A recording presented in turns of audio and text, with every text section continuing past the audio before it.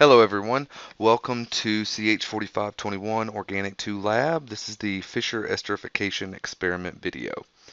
Alright, first up what we're going to see, you can see here circled a amount of moles and density for our two reagents. You're going to need to calculate the milliliter, the volume that you see in these graduated cylinders for both the isoamyl and our acetic acid reactants. And so not really showing you the volume here, but just kind of showing you the TA going through and measuring them out and pouring them in a round bottom flask.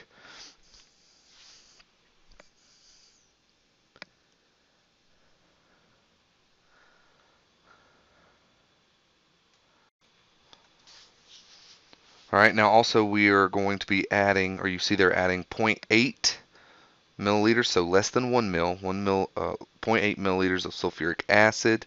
All right, there it's being added right now. All right, so having both of our reagents mixed together with the sulfuric acid, this can now be refluxed.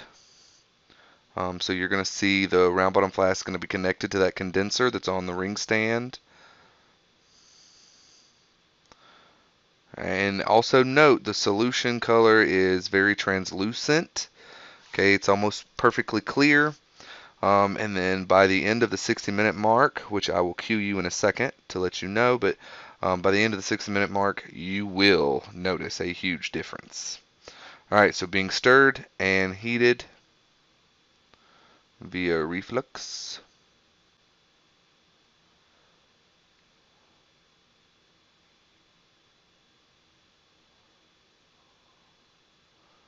All right, pay attention to that round bottom flask. It's going to be very sharp because we're going to cut over to the end of the 60 minutes. You're not going to actually watch this thing reflux for 60 minutes.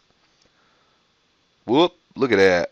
I think a reaction happened, right? A color change is definitely evidence that that a reaction took place here. All right, so we have this nice vibrant uh, dark red brownish color. All right, so now it will be allowed to cool to room temperature so that we can begin all of our steps using the separatory funnel. All right, first up, once it is allowed to cool to room temperature, this reaction product mixture will be allowed to will be poured into a separatory funnel, which there's the stopper for it on the bench top. Oh, and there they put it in the ring stand. All right, and pouring it into the separatory funnel now. There it goes. All right. All right, so first up, adding 8 milliliters of ice water. All right, and then also going to rinse the round bottom flask. All right, also adding 10 milliliters of diethyl ether.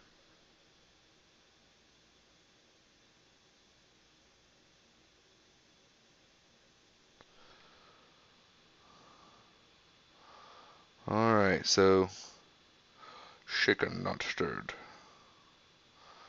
All right.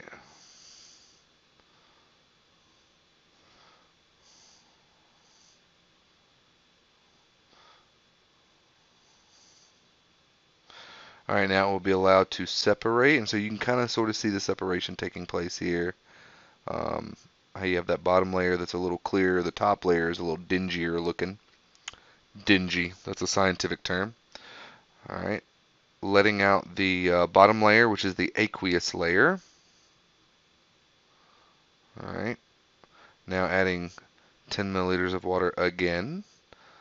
All right, mixed it and allowed it to settle. So yet again, our bottom layer here is going to be the aqueous layer. So letting that out. So this yellowish tinted colored solution, that's our diethyl ether that's got our product in it and or any reactants that didn't make it into the water. All right, so now I'm going to add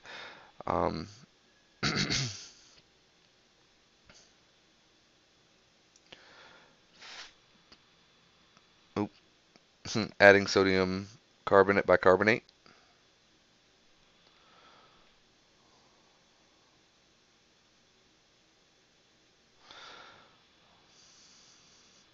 All right. And just to know, when that was added, it was allowed to react and allow any CO2 that was generated in the reaction. Okay, if you don't know, look and see what sodium carbonate reacts with. Okay, is it basic? Is it acidic? What is it? And so then you can kind of tell what's going to happen there, what it was reacting with. All right, now adding a second portion of sodium carbonate. Right. Can't really tell, I don't see any, but just to be safe, I didn't see any generation of bubbles on that one.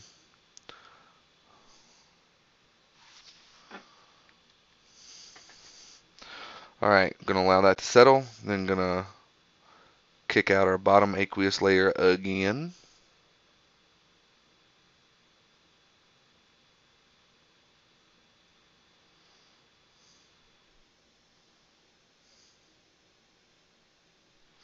All right, now they're adding saturated sodium chloride.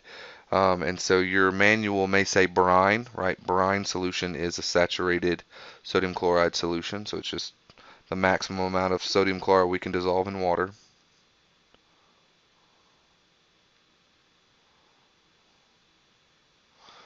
All right, letting out that bottom aqueous layer again, our sodium chloride layer.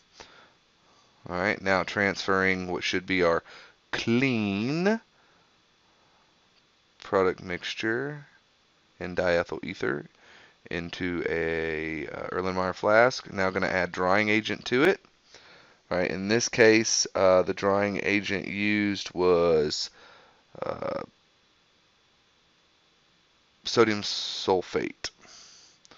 All right, and so it's just going to absorb any of the water, allowing it to sit.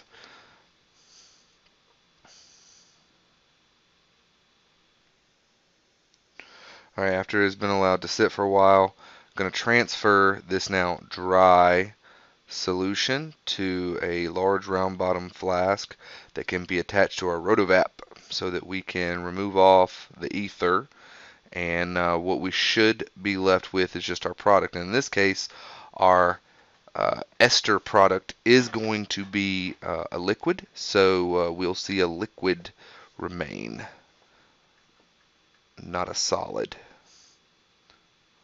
Oop. All right, not really seeing what's going on, but you know that water bath is hot. Okay, it's also hooked up to a pump so that we can get that ether off as effectively as possible. All right. All right, now with the ester product that we had left, they're going to acquire IR spectra. Now you're going to be shown a brief clip of the IR, but don't worry, there is a PDF that is uploaded as well for you. Okay, now remember this is an ester, right, that was made from acetic acid, right, which contains carboxylic acid. All right, so remember carboxylic acid has an OH. Okay, but it was also with an alcohol. Alcohol also has an OH. So what's the big thing here? If you are successful in this reaction and in all your separation and purification with the rotovap, you should not see any OH stretching in the IR. All right, and so you need to evaluate that IR to tell you, was this successful? Okay, and think there should be two peaks you're looking for to identify that you have an ester. Okay, so there's the IR for your product on the screen. There's going to be a printout that we're going to see on the screen as well, and then they're also going to show you the mass of this product.